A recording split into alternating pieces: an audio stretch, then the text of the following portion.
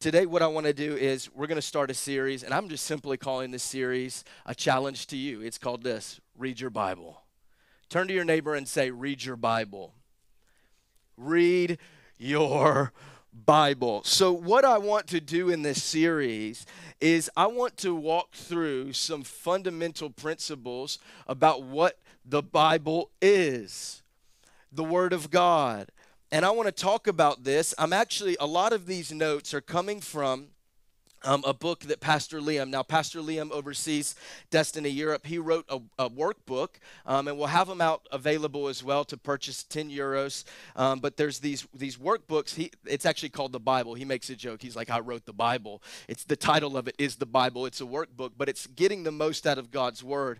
Because maybe some of you have been like me, and when you approached God's Word, it can seem intimidating. You like open up Leviticus, and you're like, this sacrifice and that sacrifice, and take 2 steps there or 2 steps there, and then clap your hands and turn around and then sacrifice a dove, and you're like, what is all this about? I don't get the whole religious and legalism to this. And you started maybe in the wrong place, or maybe you got a translation that's talking about these and thous, and you don't talk like that. You just like, maybe it was very intimidating for you to engage with Scripture and engage with the Bible. But what we want to do is we want to give you some foundational things that hopefully will reshape, maybe for some of us, the way we thought about the Bible. We also want to give throughout this series practical tips on reading the Bible. How do I study the Bible? How do I even sit down with this? Tip number 1 is open it, but we'll talk about that later, okay? But there's really practical tips that maybe I've learned, that some other people have learned, that we can pick up and we can help each other in engaging with the Word of God. We're going to talk about the validity of Scripture and the foundation on which it stands upon. And so also, really quickly, on the screen, if we could put up the QR code for the loop. I know this isn't in the notes for this, but put up the QR code for the loop, because on there, if you scan this QR code, if you go onto the loop, if you go all the way to the bottom, what you'll find is some resources that I've put together, because it's links to different Bibles. I literally questioned Pastor Liam and Fiona, and then I wrote my own little blurb. I said, hey, what's your go-to Bible? Because maybe some of you are approaching this for the first time, or maybe you just have a Bible that somebody gave you a long time ago and it's traveled with you. But I asked them, I said, what's your go-to Bible? What's the go-to translation for you? So this maybe takes some of the intimidation out, so you can just say, hey, this is what Pastor Liam uses, or this is what Fiona uses, or this is what Pastor Daniel, your favorite pastor, just get that Bible and then just follow along with them, and then let me know whose Bible you got. But really what I did was I just gave a little blurb, kind of why they use that translation, why we use that Bible, and then I've put some links to the European Amazon somebody so that you can buy these Bibles if you don't have a Bible. During this whole series, my challenge to you is simple: just read your Bible. If you would just engage with it, if you would just begin, if you would just start, I believe God will transform your life and do something very significant. So this isn't a New Year's resolution. This is why I didn't do it at the beginning of the year, because I know that you all fail at your New Year's resolutions. So we're doing it right here in the middle. I just challenge you for this next month and a half, read your Bible. Engage with it. Find a time during your day to engage with the Word of God, even if you're approaching it and it seems intimidating.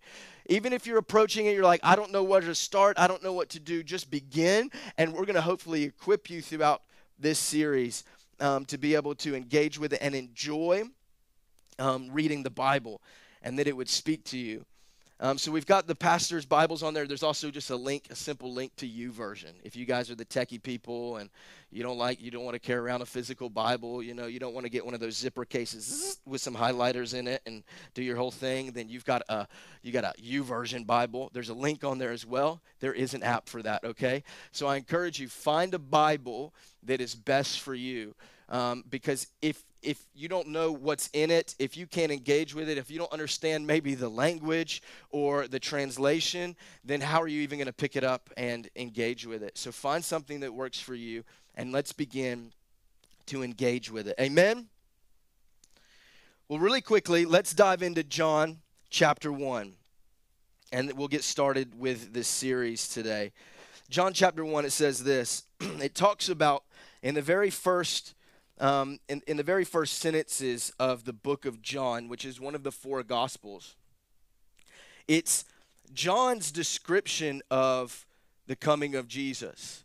In other gospel accounts, we see the Christmas story and Jesus' birth. But in John, there's a very unique description of Jesus and how he enters into the world. And it has to do with the Bible, and it has to do with the Word of God. It says this, John chapter 1, verse 1. In the beginning was the Word. So let's just stop right there. At the beginning of everything was God's Word. This wasn't something that was put together by scholars. This was God's Word at the beginning. Now, the Canaan of Scripture, that's a whole different story, and we're going to talk about that throughout this series. But in the beginning was the Word. And watch this. And the Word was with God. And the Word was God. Now, let me just tell you that this is one of the scriptures in Jehovah's Witness, is that if you were to read one of their Bibles, it would say, and the Word was a God. And the Word was a God. And then little g there. And I had great discussions with kind of a friend of mine now who's a Jehovah's Witness, and we talked about this scripture and how it's formed. But if you go back to the text and go back to translations, you see here that it says, and the Word was God. So first of all, in the beginning was the Word. And the Word was with God, and the Word was God. He was with God in the beginning. Through him all things were made. Do you notice how John is talking about the Word of God not as a thing but as a him? Through him. In the beginning was the Word, and through him all things were made. Without him nothing was made that has been made. In him was life, and that life was the light of all mankind. The light shines in the darkness, and the darkness has not overcome it. In the beginning was the Word. The Word is, here's what I want to preach to you today. Let me just announce to you the sermon title. It's alive. It's alive. Just felt like doing like a Frankenstein thing. It's alive. We could have done some sound effects with lightning, you know. It's alive. It's alive. The Word of God in John is referenced as a hymn. He's talking about it. I think it's kind of interesting that we just got done with a series. I didn't plan this, and I just thought about this morning as I was preparing. We just got done with a series talking about Holy Spirit. Now what we're doing is we're talking about the Word, who is Jesus. The Word is Jesus. Jesus is the Word made flesh on this earth. He walked this earth, and we talked about Holy Spirit. We talked about Jesus. We're talking in two different series back to back, zeroing in two persons of the Trinity: the Father, the Son, who is the Word of God, and Holy Spirit. So we're zeroing in on the Word. Let me just tell you, for me, I brought this today because while I was visiting the U.S., I found this in a box. This Bible right here with my name in silver, Daniel Patrick Mcguire, this was given to me by my mom right before high school. I know this because August 2003, Jill Mcguire, shout out Mom if you're watching online, and she says this, she writes this in my Bible and she gives this to me before I go to high school. She says, you're taking the next step in life by beginning high school. Woo! High School Musical. May you find encouragement and guidance in these words. Love, Mom. I thought that was a pretty cool gift, wasn't it? That my mom would be so intentional to write in a Bible, select a Bible with my name on it, and give it to me right before I step into high school, which in the U.S. is a very big step. It's sometimes scary and very intimidating. Here's the problem, and I'm sorry to say this, Mom, but I don't know if from the point that she gave me this to the point I gave my life to the Lord that I actually ever read it. This Bible went with me wherever I went. I went to high school. It sat there on my bedside table, collecting dust.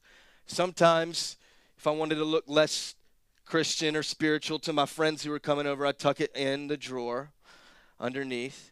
but it would always sit there on my bedside table, and I was out partying on the weekend and just doing all kinds of other stuff that I shouldn't be doing. And we could talk about that, and I'll tell you my testimony a whole nother time. In fact, I'm going to Munich on the 31st. I won't be here, and I'm sharing my testimony. That's what they asked me to do. And so they said, from prison to pastor, that's what they're titling it. I wasn't in prison. I don't know why they're going to title it that. But I told them, no, don't do that. So this Bible, literally, while I was a heathen, that's what they say in the dirty South. When I was a heathen, I had this Bible. It went with me. And I moved out of my parents' house, moved out. I got my own place. And this was freedom, man. I was having parties over at my house all the time. We were having girls over there all the time. And this Bible went with me when I packed my one little, this is how bachelors do when you move out of the house for the very first time. It was just one little bag of stuff. And that moved with me, when I packed the Bible in there. I don't know why, but maybe some of you can identify with it because it was kind of like you kind of feel bad. It's kind of like the Toy Story dynamic, right? It's the little stuffed animal or the blanket you had as a kid that you're really not sure when to get rid of it because like you feel bad tucking it in a box. Anybody know what I'm talking about? Like that thing is sitting in an attic, it's collecting dust, and now that I'm talking about it, you're like, I gotta go find that. Mom, you're like texting your mom, where is that? Because you feel bad because Toy Story came out and made toys alive, and you're all of a sudden thinking, oh no, I feel really bad because Woody's sitting in a closet now. And it was kind of like that because this kind of, I don't want to just give it away or throw it away or lose it, so it's going to come with me. And so I'm going to put it on my bedside table because also maybe you can identify with the fact that maybe it's a good luck charm, If I set it there, nothing's going to happen. But if I leave it at home, maybe God's going to spite me, Like I'm going to have God's favor if the Bible sits next to me, And the Bible was sitting there in my drawer in my bedside table, all while I'm doing things that thou shalt not be spoken of. And I'm over here partying in my house, and I'm out here living for myself and doing all this. And this Bible sat there as if it was a good luck charm, collecting dust, as if it was just a fictional novel sitting there. I want you to know today that the Bible is not a good luck charm. It's not a fictional novel of great stories that you once heard in Sunday school with felt boards and Veggie Tales. The Bible is not, it's not just some thing that is sitting there to be a rule book for your life. How many of you have approached this thinking, I don't know if I want to open the rule book today because of what I'm going to find? This is not a book of rules for your life. Principles, yes. Commandments, yes. Things to live by if you want to stay in God's will, yes. But if you approach this like an ancient document that isn't relevant to our time, but because it says Holy Bible on it, it must be good luck. It must be something special, so I just need to let it sit there. It's never meant to sit on a shelf and collect dust. Somebody say, it's alive. You're going to be like waking up in the middle of the night. It didn't move. It's not what I'm talking about. It's alive. Let me read Hebrews 4. Hebrews 4:12 says this, for the word of God is alive and active. It's sharper than any double-edged sword. It penetrates even dividing soul and spirit, joints and marrow. It judges the thoughts and the attitudes of the heart. For the word of God is alive and active. I had a pastor one day. We were coming out of a big bookstore called Books A Million in the U.S. Huge bookstore. Books A Million for a name because there's millions of books in there. And he says, hey, Daniel, it's funny that we just walked out of Books A Million. There's a million books in there, but there's only one that's alive. They sold Bibles in there. There's only one that's alive.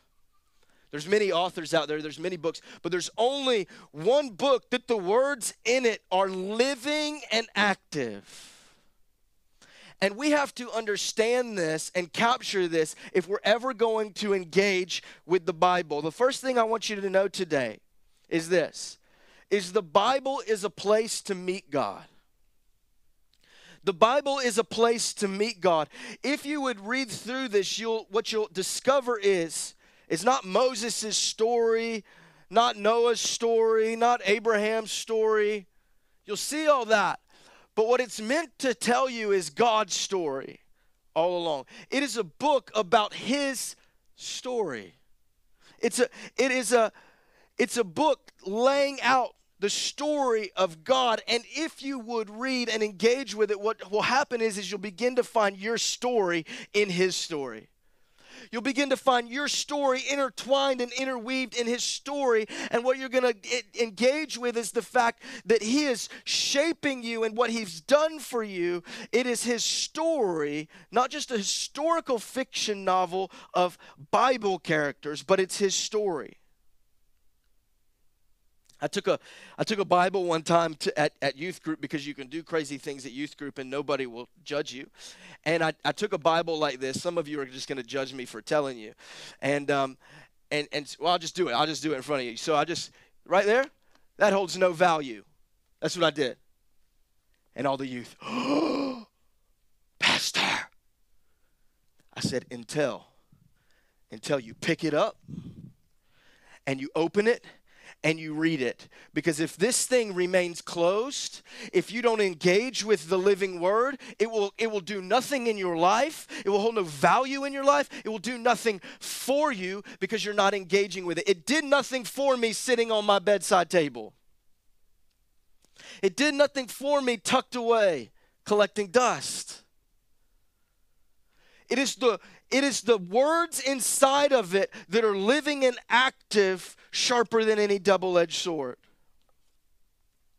It's a meeting point with God. This place, so when I come here, my approach to opening the Bible should not be the same as if I'm reading a novel. No, it's time to read today. But my approach to reading his word should be, I'm coming to meet with God. Because it's alive. When I read these words, they can do something inside of me. They can transform my life because they're not dead words, they're alive. Even though they were written through the Holy Spirit by men thousands of years ago, they're alive. And they're still transforming hearts today. They're still shaping lives today. They're still setting people free today. Some of you have maybe a framed Bible verse normally in your guest bathroom. This is how it works. And it just sits there. Jeremiah 29:11, for I know the plans I have for you, declares the Lord. Like, who wants to read that when you're going to the toilet, you know? You're like, I'm just ministering to all my guests that come over. Those words are alive. Those words are alive because of what they'll do in your heart, what they'll do in people's lives. You see, in the beginning was the Word. It was the very words of God in Genesis chapter 1 that he spoke that created heaven and earth, created you and me, created everything that exists. His words are alive. In the beginning was the Word. And it took breath, ruach, Holy Spirit, to be able to speak it out. The Trinity was there at the very beginning in Genesis chapter 1. His words are alive. When I come here, I'm meeting with him. You need to make intentional time. Like, put it on your Google Calendar. Meeting with God, location, the Bible.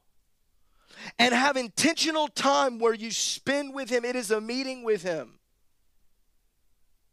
Number 2, God speaks through his Bible.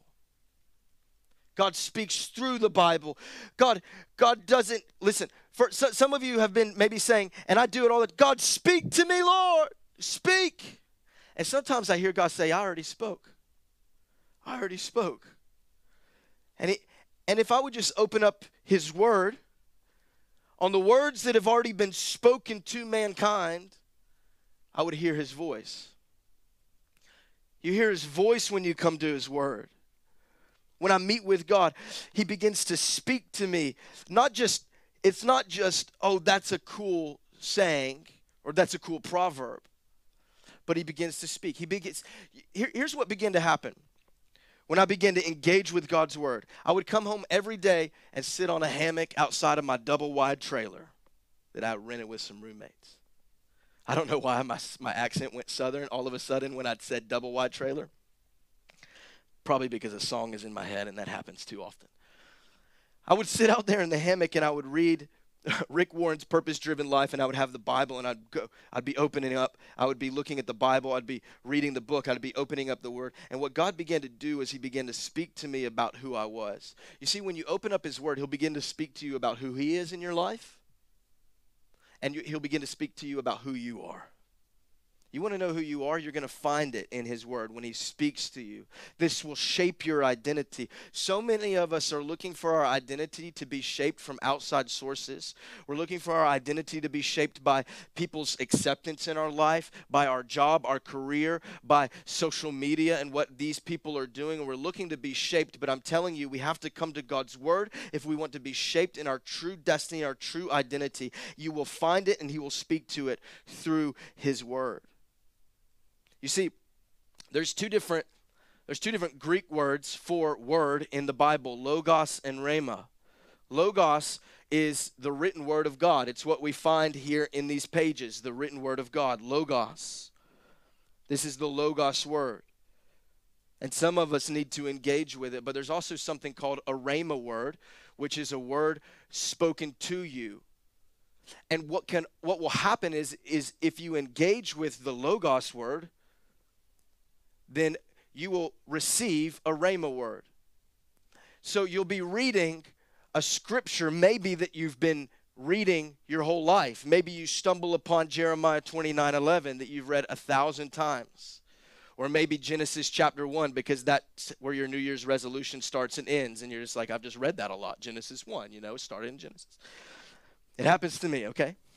And you've read it 1,000 times, but you read it, and all of a sudden there's a revelation that takes place. It's a rhema word. God speaks to you right there in that moment.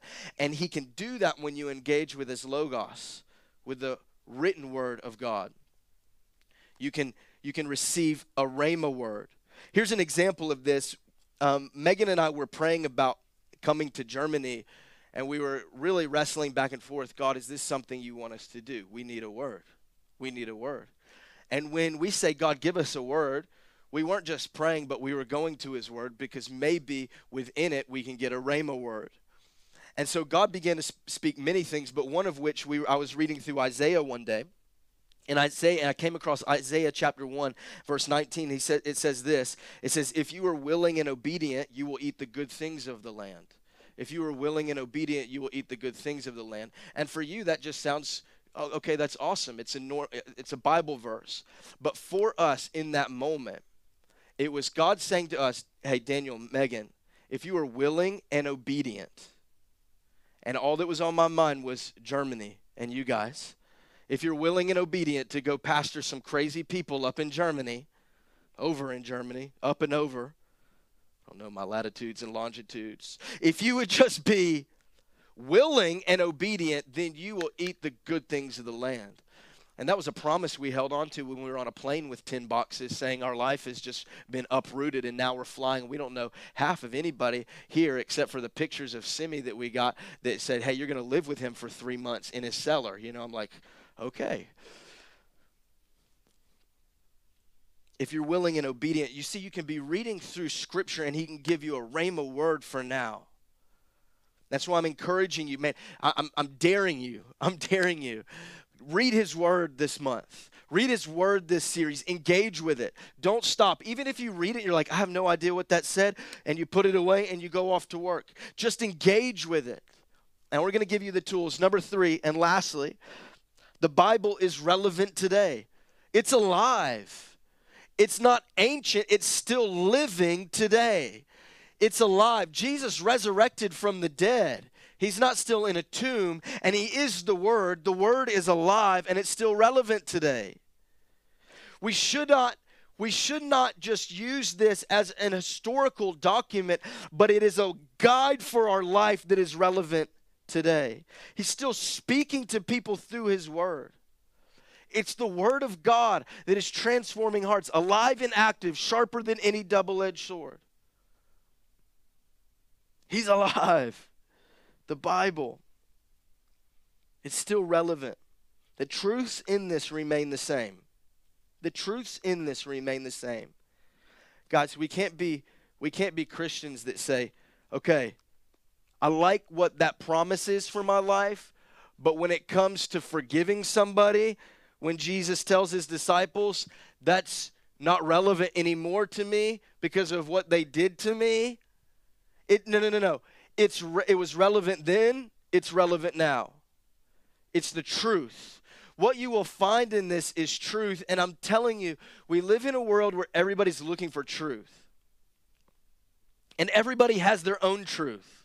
This is mine and this is yours, and we have got to get back to, there is one foundational truth, and it's relevant today. It has cultural context that we can dive into, and we can see the context for today. And we're going to teach you some of that throughout this series. But the truths that we find and the principles we find are still relevant today. And if you would read it and engage with it and apply it to your life, you will see how fundamental it is. Isaiah 40 verse 8 says, the grass withers and the flowers fall, but the word of the Lord endures forever. Everything else will fade away, but it is the word of the Lord that endures forever. Listen, your prized possessions will fade away, but it is the word of the Lord that endures forever. Everything in life, one day you're gonna be gone out of this world, and it's still the word of the Lord that remains. I want to be engaged with something that's that eternal. I want to be engaged with something that goes beyond me, that has come long before me and goes beyond me. It's alive. It lasts forever. It endures forever. It is the word of God. The Bible has not only will, but it has endured the test of time. It's endured the test of time. It's been tried by men who gave their lives to it. Men have given their lives to the calling in the word of God. Going to countries where if you bring this Bible into it, you're surely putting your life on the line, and many have died to do it. It's been tried by kings who have ruled by the words in this. It's been tried by time. Let me just share this with you. There's many historical manuscripts out there that so many of us live our lives by. Let me just give you some of them and give you a picture of how fundamental that the Word of God is. That this isn't just slapped together, it's not just thrown together, that it stood the test of time. So you might recognize some of these historical documents. Homer's Iliad, there's 643 manuscripts that have been discovered. Homer's Iliad, 643 manuscripts. And from the point of history that it was talking about to the earliest point of the manuscript that was found, there's a gap of 500 years of where they found that it was written, between the origin, when it happened, and the copies of the manuscripts they have.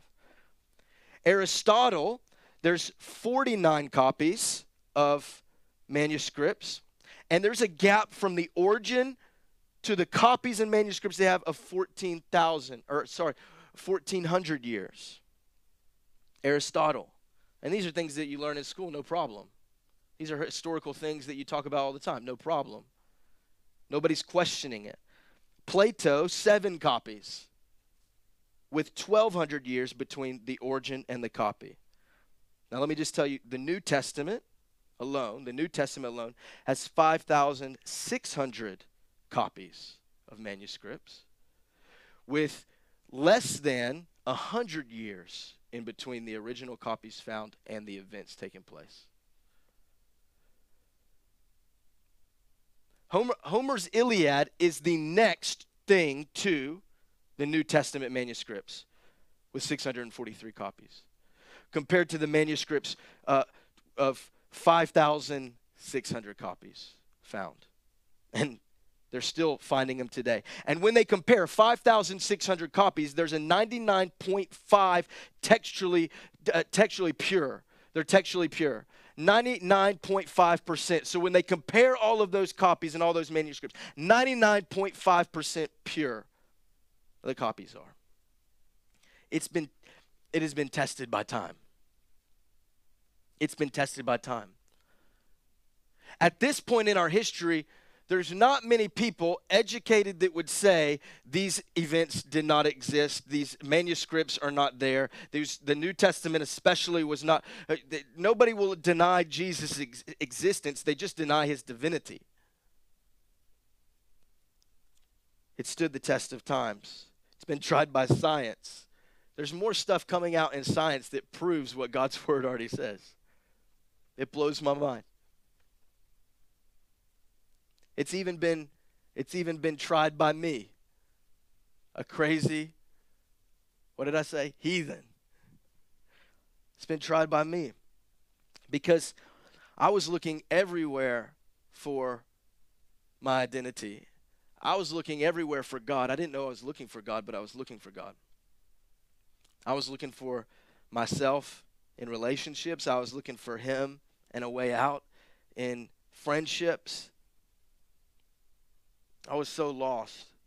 Yet this Bible sat right there on my bedside table. But you see, when I was 20 years old, I made a decision that I was going to follow Jesus. I made a decision that day, and Christine, you could come and play keys. We're going to close. I made a decision that I was going to go all in.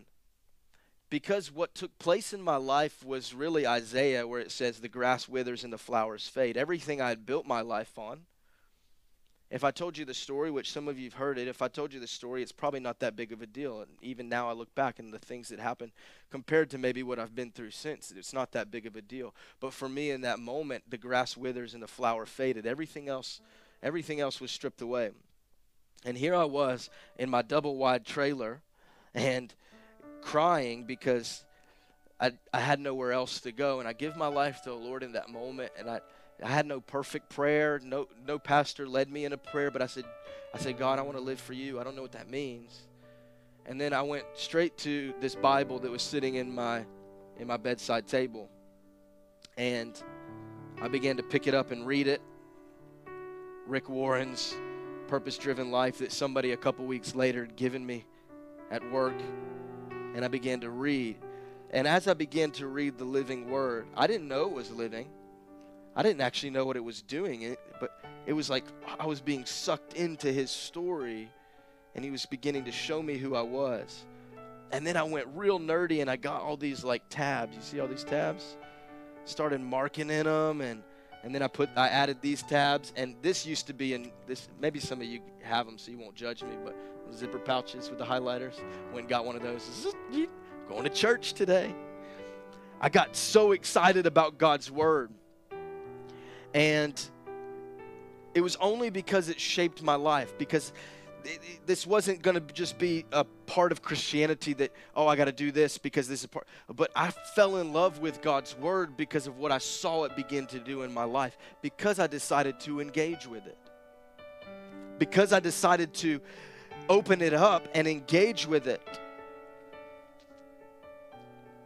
Can you stand to your feet with me today? We're going to close. But my challenge to us is that we would just open this up and engage with it. First, you have to know that it's alive. It's alive. The words in here are living and active. And we want to help you get a Bible if you don't have a Bible. I've got links on the Amazon links that you can go purchase one today. You can hit the buy now button. We know you like the buy now button. And if you can't afford a Bible, I'll buy you one. Let me know. And we want you to begin to engage with his word. I just dare you over this next season to engage with it. See what the word of God will do in your life. The living word of God will do in your life. You have to open it up and engage. Can you close your eyes with me today? Maybe you're in here today, maybe you're watching online, and you would say, I want to engage with his word, but maybe what you have to understand is the first step is a relationship with Jesus. It's a relationship with Jesus. Because what you're doing when you read his word is you're engaging with Jesus, because he is the living word. And so you need a relationship with Jesus. You've never made that decision maybe to say, Jesus be the Lord of my life. That decision that I made there in my trailer to say, Jesus, I'm all in. I don't know what it looks like, but I'm all in. I don't know what Leviticus means. I haven't read this thing yet. Don't know what the Bible means, but I just know that I've tried other things and it's not working, and I want you. I need you. I'm all in. If that's you today in the room, would you just lift a hand and say, that's me? Nobody's going to call you out. Just a hand, and you can put it back down. Say, it's me. I want to make that decision today. If you're watching online, we'll have a link that comes up for you to let us know, and we can put some resources in your hand as well. God, today we just thank you that you are King of Kings and that the Word became flesh. If it wasn't for the Word that became flesh, we wouldn't have redemption and salvation. We wouldn't be able to have a relationship with you, so we're grateful for that. We're grateful today, Jesus. We're grateful that you didn't just leave us stranded here on earth without a living document, a living will to help guide us, that you still speak to us and through it today. And then when we speak it out, when we apply it to our life, things change. We're grateful for the Word of God that you've given us. Thankful for that. I pray you empower us. Give us strength, maybe to wake up in the morning and engage with this. Maybe it's waking up 10 minutes early. Just help us, Lord. In Jesus' name, amen. Let me just tell you this before we leave today. Just one practical tip. I'm going to give you a practical tip every day, every week. You're going to get one of how to engage with the Bible. The Bible's living and active. Here's your one practical tip. Before you sit down and read this, or when you sit down and read this, I want you to pray first. Say, God, speak to me through your word today. I'm listening. If that's all you pray, God, speak to me through your word today. I'm listening. Because it's living, you're engaging with it, not just with your eyes and your mind. Speak to me through your word today. Pray before you read. Pray before you read. I'll give you a bonus tip. I'll give you a bonus tip. Here's a bonus tip. Don't start in Leviticus. If you're starting, don't start in Leviticus. I would encourage you to start. I'm just going to throw these out. John. Start in John, the Gospel of John, or start in the Gospels, Matthew, Mark, Luke, and John. Start in the New Testament, or go to Psalms and Proverbs. Start there. That's right in the middle. You can just, open it up. The cool thing about Proverbs is there's 31 Proverbs. You can do one proverb, one chapter a day in Proverbs, and you'll be done in a month. So start with something you can engage with, and don't try to bite off too much. Don't try to read 3 chapters if you're just engaging with this thing for the first time. Pray before you read. Let me pray for you one last time, and then Kelly's going to come close us out. Father, today we thank you again for your word. Help us when we open it up. Meet us here. Meet us here. Meet us and engage with us. Speak to us. It would be like us coming to the garden where everything else is turned off. Everything else is shut off, and we're just engaging with you. And we're meeting with you there. In Jesus' name, amen and amen. Can we give Jesus a hand clap of praise today?